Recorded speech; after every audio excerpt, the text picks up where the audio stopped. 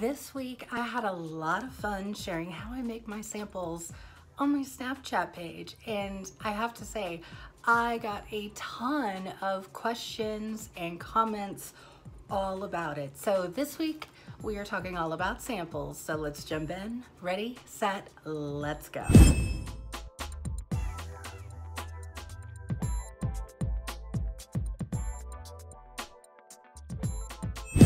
Hey guys, it's Jackie back again this week, and this week, like I said, we are jumping into all about samples.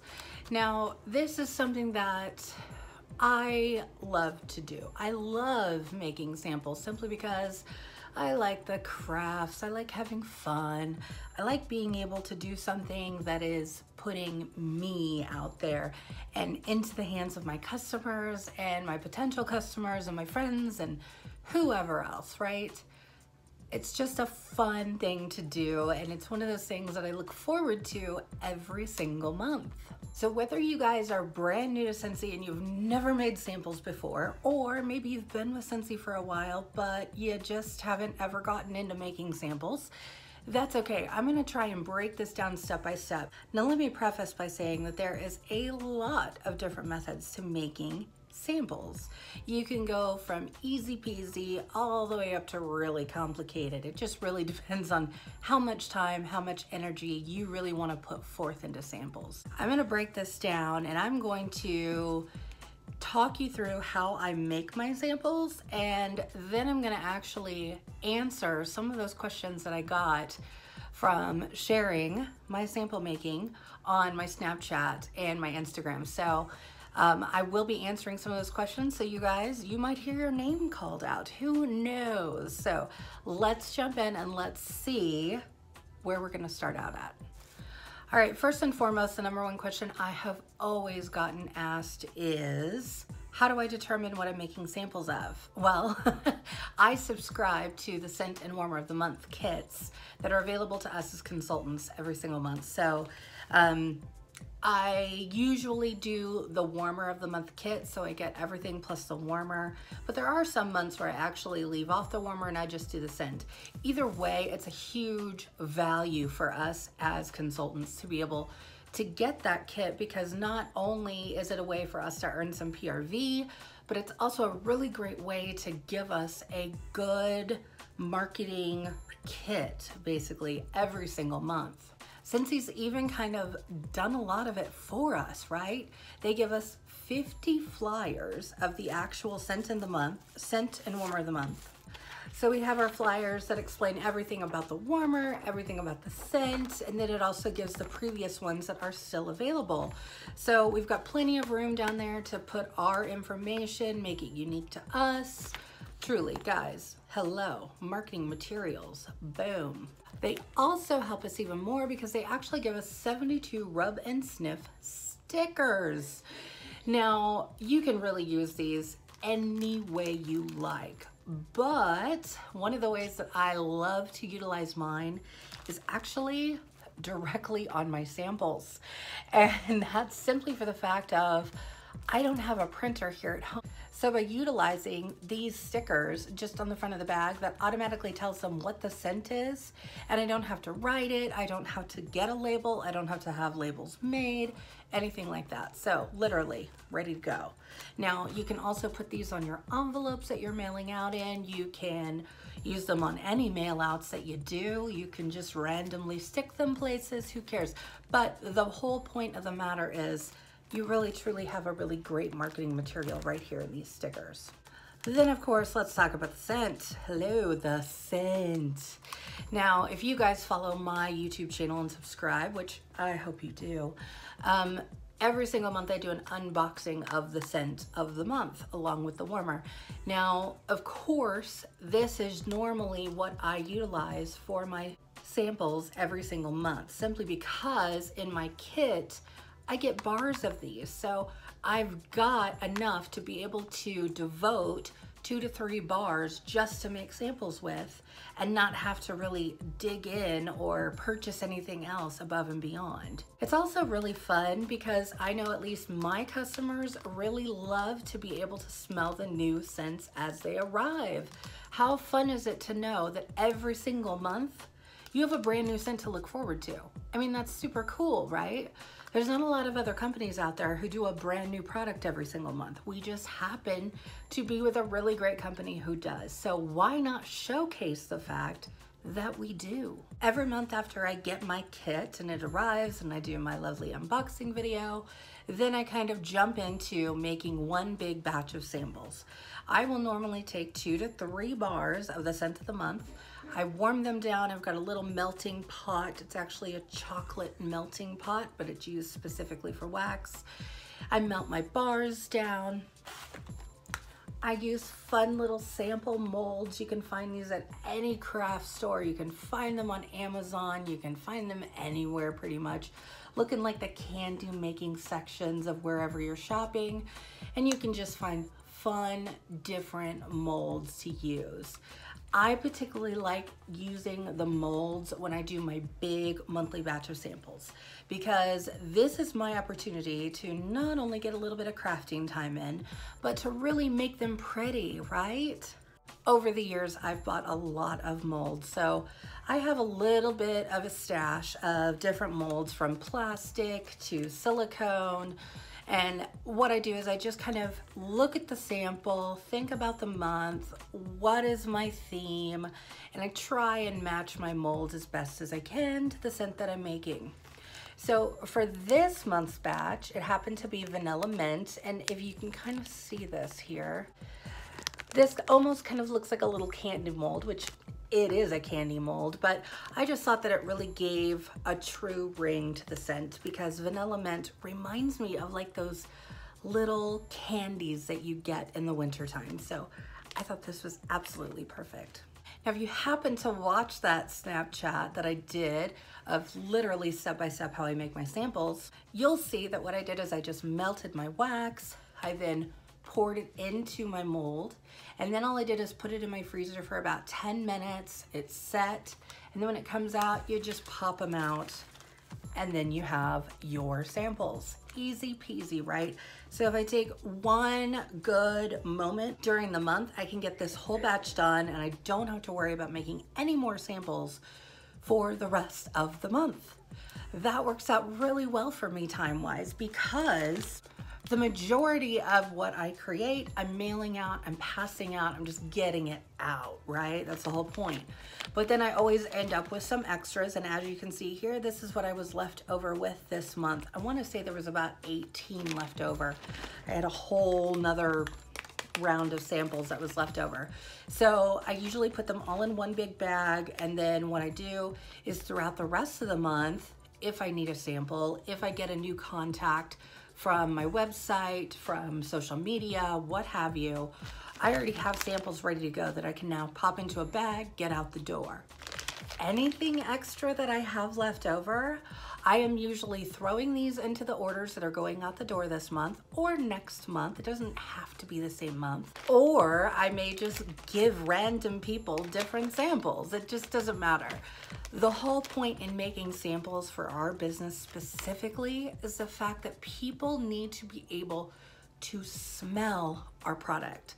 I have always said that our product sells itself, simply because all you have to do is get it into their hands.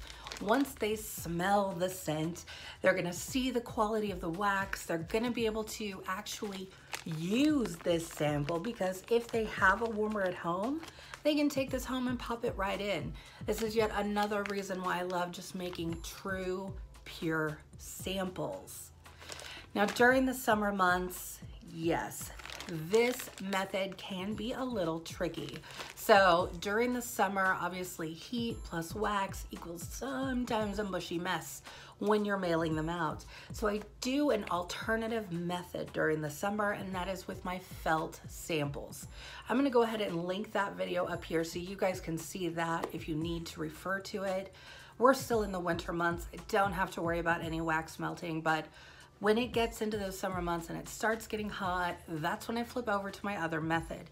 And I truly just use that all throughout the summer. Obviously, those felt wax samples, they can't really use in their warmer. But the whole point is still getting them a sample that they can actually sniff in person and really get a good idea if they're going to enjoy this scent or not. And then that way, they're able to purchase it right away. All right, so there's our method of madness when it comes to actually making the samples. So the next question that I happened to get over this past weekend, this one was from Sarah from Texas, and she's asking how much it usually costs for me to mail out samples. I have to say, Sarah, this is actually a really good question because I get this a lot from different consultants and things like that. Here's the deal, okay? Again, you can make samples as complicated as you want. I try and keep my business as simple as possible. I'm always looking out for the bottom line, and therefore I'm really trying to ensure that I'm sticking to my business budget when it comes to actually spending money in my business. Samples is truly one of the most important things we can do as consultants. I can't say it enough, and that's simply because I want people to be able to experience the quality of the product, the scent, the whole purpose of why I do what I do. So by being able to get samples out into their hands, normally I really see a large return on my samples. So by putting some money into the actual process of making them and mailing them out is not a big concern for me because I'm getting sales based upon people receiving samples. That's not to say that I spend a whole ton of money on samples. Personally, this is my method. Again, freeform this to your business, whatever works best for you. I create postcards on Vistaprint, so you can find a link to that through our Scentsy workstation actually, or you can just go to vistaprint.com. I just make up some fun generic postcards. I've got my information on the back, and then I always leave a space that just says this scent sample is, and then I just write in the name each month. That makes them very generic, right? And it makes it a lot easier for me because I can just buy these in bulk once I've created them, and I just switch it up from time to time.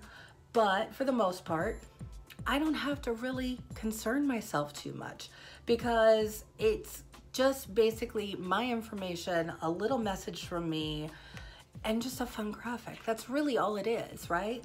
I like it to be fun and unique and pretty when they open it. And so all I do is I get one of my postcards,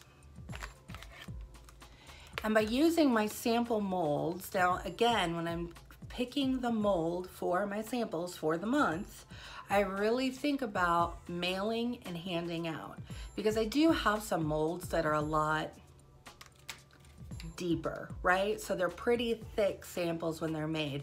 So when I know I'm going to be mailing a bunch of samples, I'm going to look for the thinnest one I can find that's going to fit the theme that I'm working with. So I don't know if you can kind of see this, if this kind of helps you here, but this is a very thin sample mold, right? So they're very thin. That's really good when I'm putting them in these envelopes because all I have to do is write my little message, stick my sample to it. I can staple it or just put it in there. I actually order the envelopes through Vistaprint as well, and so I stock up on those, throw it in a regular envelope, write it out, put a first-class stamp on it, and boom, it's out the door. Now, if you're not using molds and maybe you don't have molds, you haven't bought a warmer yet to be able to melt anything down, you just don't have that, or you don't have the craftiness, you just don't feel like putting in the effort to that, that's okay, that's okay. So all you have to do is just take your wax, so whichever scent that you're using, you can take a butter knife, you can take a crinkle cutter, and just kind of slice these, and just make sure to slice them thinly, so then that way you're not really adding weight or too much thickness to your envelope, and you will be perfectly fine mailing these out. Obviously, by just using the first class postage, I'm not spending a whole ton of money, right? Yes, I'm buying my stamps, but what I'm doing is I'm using my Scentsy commissions on my business budget, and I'm using that just to purchase my stamps. This is another reason why I just try and keep it simple. Why try and reinvent the wheel when I can simply get some really great samples out very easily with a postcard and an envelope and one stamp? This is the quickest and easiest way and the most cost-efficient way to get them out the door. All right, so let's see here. Let's answer another question. So another question I got, this one was from Mike on my team, and he wanted to know how I determined who I sent samples to. Great question. So what I did in the very beginning when I first started Scentsy is I've always loved doing samples. And so what I did is I was just very consumed with trying to get as many samples out the door as I possibly could, right? I would ask people on Facebook, I'd post it on my Facebook, I'd post it on other social media, who wants a sample, and I created this whole huge sample mailing list, and it looked amazing, and I thought, oh my gosh, I'm gonna mail out all these samples, and all of these people are gonna order, and I'm just gonna be rolling in it for this month. This month is going to rock for me. And what happened? I spent a ton of time getting enough of those samples ready to complete that entire huge gigantic mailing list I created. And then I really wasn't seeing a whole bunch of sales coming back. Just because people said that they wanted a sample doesn't mean that they're always going to be purchasing, especially when it's someone you really don't know very well, or maybe just happened across your post on social media. That's great. I do not mind sending out samples to someone who's never tried Scentsy. I love first-time Scentsy users, right? But at the same time, you kind of have to scale that back and really kind of put that into perspective. If somebody's asking you for a sample time and time and time and time and time again, but yet they've never ordered, sometimes you have to actually put a cap on things. And that's simply because you are running a business, right? So what I've done over time to scale that huge, gigantic list down, now I only mail out samples to the people who have ordered from me within the last 3 months. So those are the people who get on my first round of samples that I get out the door. Those are the people getting those samples because they've purchased with me. They now have a history with me. And so now I want to be able to continue to share the new scents as they're coming out. These are the people who are, again, consistently ordering, and they're finding as they're trying the new ones that come out, they're becoming more and more interested and invested into my product and into my business, which is amazing. So I'm able to retain that customer base by kind of establishing that nice little relationship that we've got going on. That doesn't mean that during the month when I get those random requests from someone who came across something on social media that they're asking for a sample, that I don't send those out. Remember my bag of extra samples? Those will go out the door weekly as they come in. Wednesday is usually my mail day, so that's normally the day that everything kind of gets dropped off at the post office. So if I get those random requests, I go ahead, I put it all together because I've already got everything made up from that one time that I spent making samples. So all I have to do is just basically address an envelope, put a stamp on it, put it in the bag, and then on Wednesday, it gets dropped off at the post office. That's kind of how I determine my sample club, if you will. If you have not as many people in that 3-month period, that doesn't mean that you can't work this into your business and what's working for your business. So maybe you want to look at it and say, you know what? I don't really have that many people within the last 3 months. I'm going to go ahead and do it for the people who have ordered the last 6 months. So if, again, that's something that would work better for your business, by all means, extend it out if you need to. Maybe you do so much in sales that the last 3 months is already too big of a list. Knock it down to the last 60 days. Again, whatever works for you, tailor this to your business. We also don't have to limit samples just to wax. We can find some really great ways to be able to send out wax samples. We can find really great ways to send out washer whiff samples. For my holiday customers, I actually used the ornaments that I made up, and that was really fun during the holidays. You can make up samples of body cream, hand cream.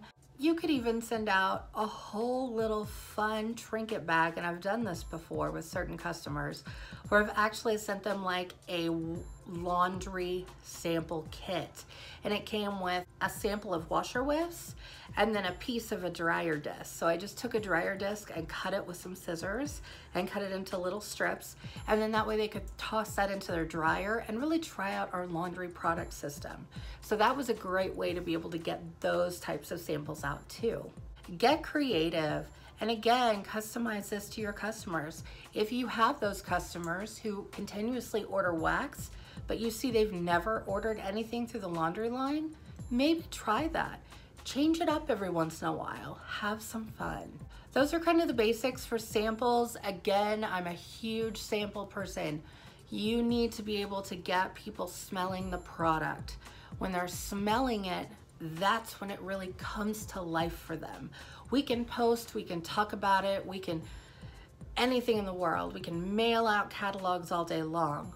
But if they're not actually trying the product, they're not gonna fall in love as quickly. I wanna hear from you now. Do you actually use samples in your business?